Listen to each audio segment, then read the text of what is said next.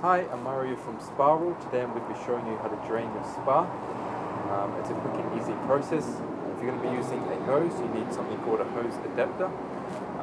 This usually comes along with a packet that you brought with your spa.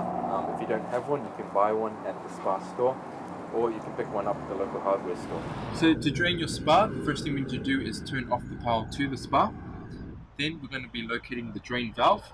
It's on the corner cabinet of your spa, and you can see it over here.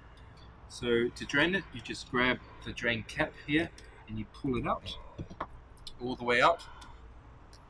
And then you just unscrew the drain cap.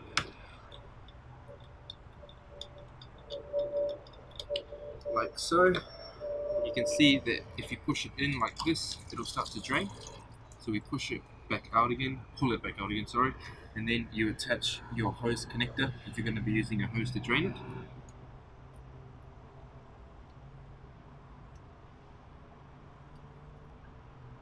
Then you grab your hose and you attach it. And then just like before, we're going to push it in again, and then you can see it start to drain from the hose. If you have any issues with draining the spa, please contact your local spa dealer, but this is how you drain your spa.